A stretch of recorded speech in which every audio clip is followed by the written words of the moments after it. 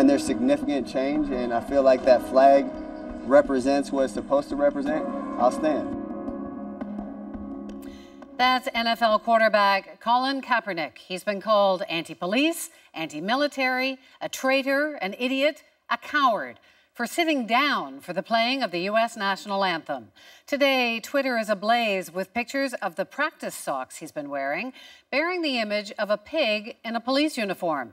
Kaepernick says it's all in protest against police violence and impunity, far from the first time we've seen athlete activism and a backlash.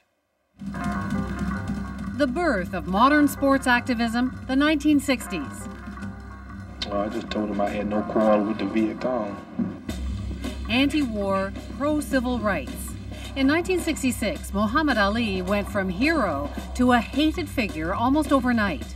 Clay seems to have changed the way he is with a captive of the black Muslims.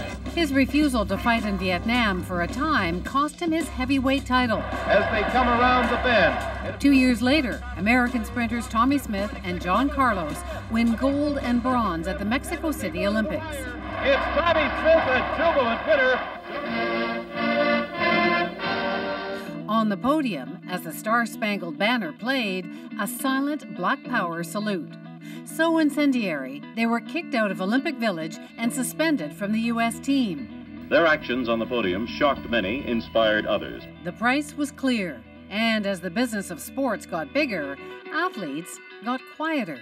Justice! Justice! But after years of high-profile deaths of Black Americans, something changed. A lot of us have young boys. And NBA megastar LeBron James led the way in 2012, his whole team posing in hoodies for slain teen Trayvon Martin.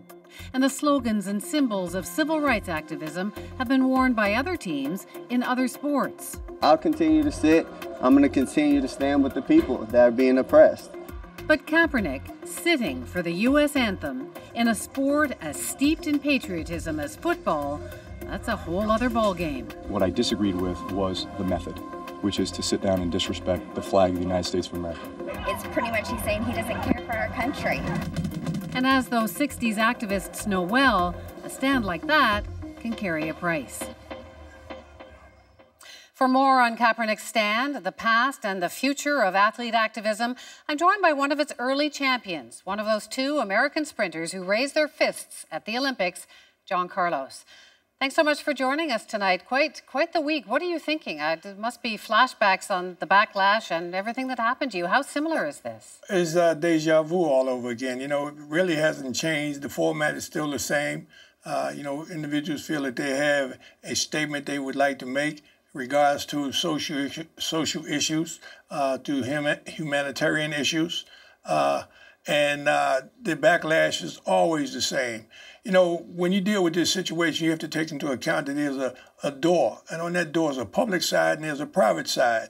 Now, on the public side, they tell you that we have a level playing field. Everyone has an opportunity to be successful in life. Everyone has an opportunity for education and health and housing and fair employment.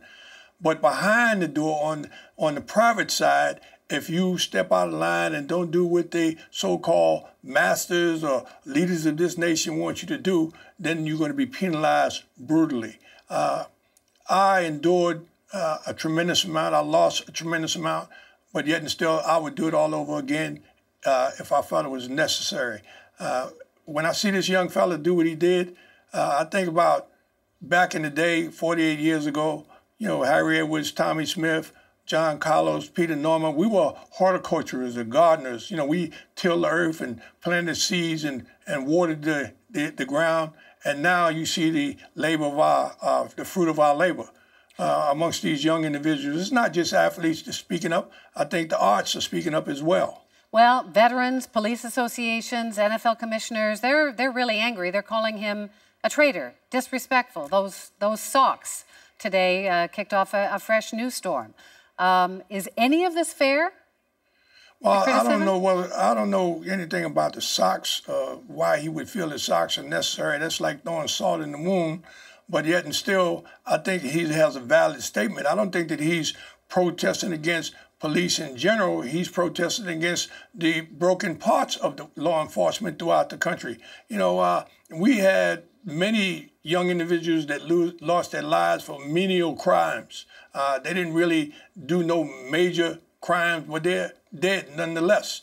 And we haven't seen law enforcement try and make any corrections to fix the ills within their own departments. And I think that's what he's trying to bring about, some sort of understanding, some sort of conversation, some sort of discussion to try and get these differences resolved. What do you think of the argument that it's not his place? Some rich guy speaking out for the oppressed, and that a sports arena, a sports star, is not the person to be doing this? Well, I don't know whether anybody can say it's not his place. He's a person of color, and I don't think it matters whether you have a tremendous amount of money or you have no money. On my side, I had $13 in my account in '68. He has $13 million in his account today. But the money is not the issue. What is the issue is what's happening to oppressed people and why they continuously being oppressed, to try and get some sort of understanding where people can come to the table and sit down and try and resolve these issues. And the argument we keep hearing is that this is an insult, that it's disrespectful, particularly of veterans who gave their life to fight for that flag. What do you think of that? But at the same time, those same veterans gave their life to give him the freedom, the right to protest in any fashion that he believes in. You know, they say he's disrespectful. He never torched the flag. He didn't burn the flag. All he chose to do was just sit down.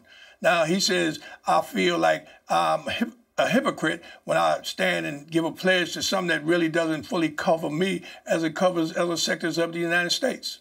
So it's been almost 50 years since you're on that podium. Is anything changing? Well, you know, things is changing. You know, justice moves at a very slow pace, slower than a snail. But the bottom line is that you have to still have individuals such as Colin, Tommy Smith, or Malcolm X, or Martin Luther King, or Rosa Parks, and so on, Harriet Tubman. You know, you sit back, you think about Harriet Tubman. I hear a lot of naysayers out there talking about, oh, he shouldn't have did it. And I'm talking about people of color in various professional sports and so forth.